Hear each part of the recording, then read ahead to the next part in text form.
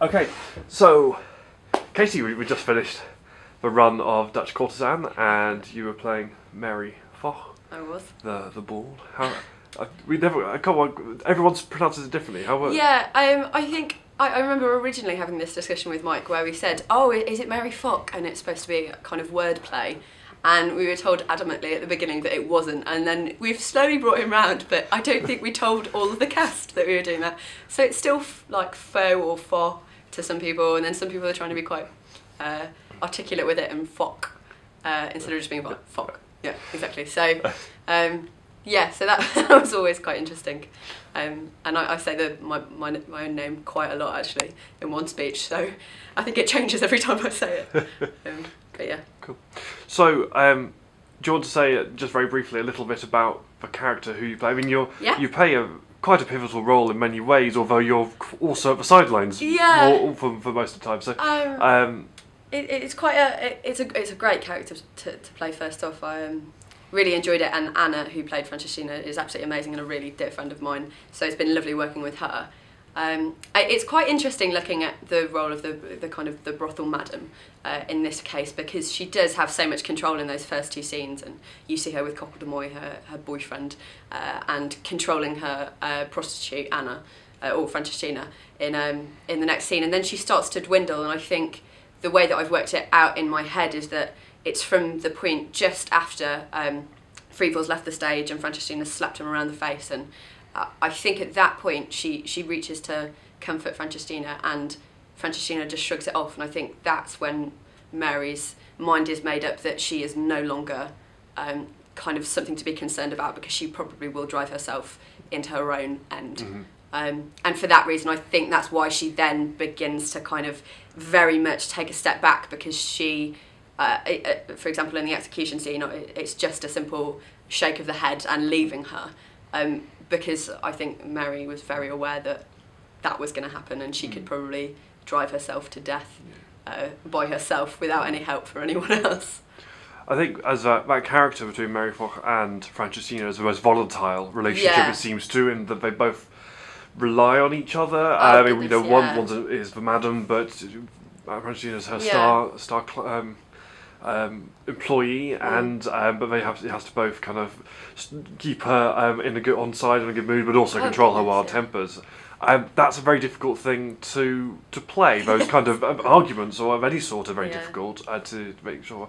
So I was wondering, there are a couple of scenes where are slightly underplayed, but quieter scenes, other ones which are out and out rows. Yeah. Do you want to talk a bit about the process of what you did? I mean, how you approached us from the beginning all the way through, how you got to what ended up being one of the most striking moments of the play, as the two of you just stormed on stage, raged on stage. Yeah.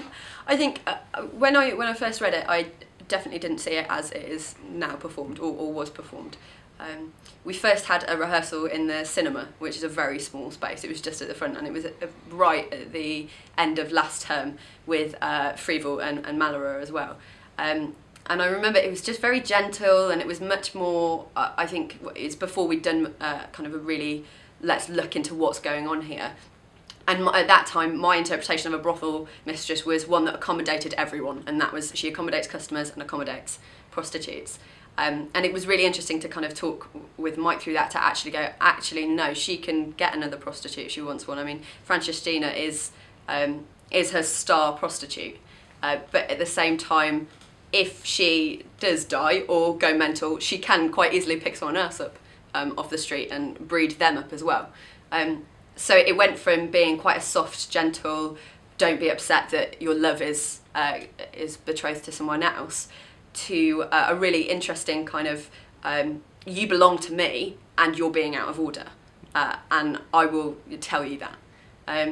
There was a really interesting rehearsal, I think at the beginning of this term, kind of halfway through the process, where Mike said, I just want you to both storm onto stage, and Anna, you can stop when you like, but Katie, keep storming towards her.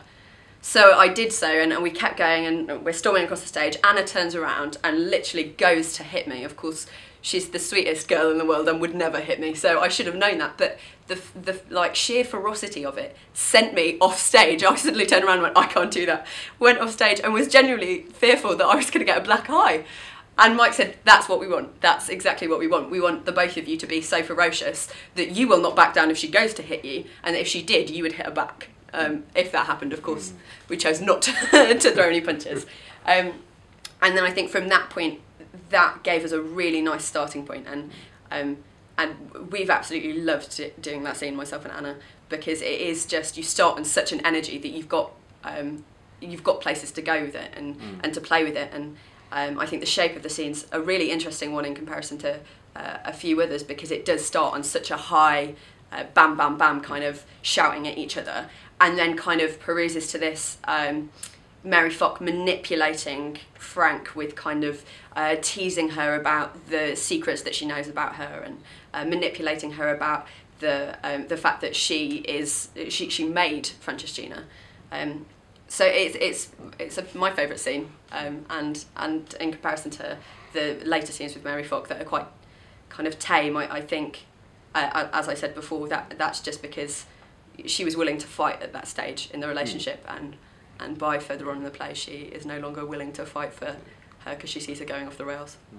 I think both in that scene, which once you have the argument, you go and sort of, who are you, Mary Faugh? Am I called bored? Yeah, that bit, and you have that long sort of speech, and when you turn and become pointing out every single thing that you've done for her, really twisting the knife at every point. Yeah, that's quite a difficult speech. Yeah, and because there's all sorts of things which don't have currency now. I mean, the honest flat caps, wealthy flat caps.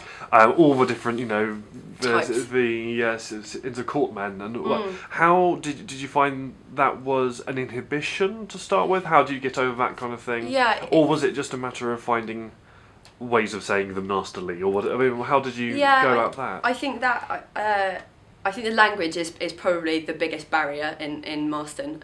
I think it was a challenge for all of us to kind of understand the language, because it is, you're right, it's kind of, a lot of it is foreign to us nowadays. And I think what really helped, Mike was phenomenal at just really laying down, this is what that means, and this is the equivalent. We're not going to swap it in for an equivalent, because you can say it in a way that suggests it to the audience. And it was really nice to have a director that was so solid and confident in the language and in the text, that he knew that he would get his actors to a place where they would speak it as if it was common, a colloquial kind of language.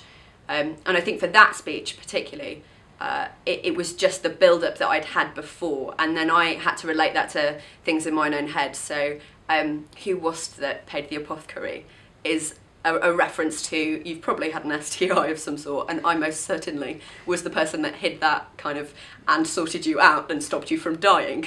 So it is that, I knew needed to be done with a bit of a tease, and it's a bit funny, but it's the switch that then goes on to, but who brought you to the fact that you are able to live and have these jewels and have these nice dresses with honest flat caps and wealthy flat caps, and I think that was just that the way that we got to that was through Mike being an amazing director that kind of just drove it home that you need to take a different tone when you're changing into, because it's not everything's I'm being nasty to you, it's you've got to have a reason for it, and it is the reference to STIs and the apothecary and whatnot was a much more kind of slightly jokey to almost warm her up to, I'm just going to tease you a little bit, and then the kind of punch is, no, I've made you, and if you leave, you will have nothing.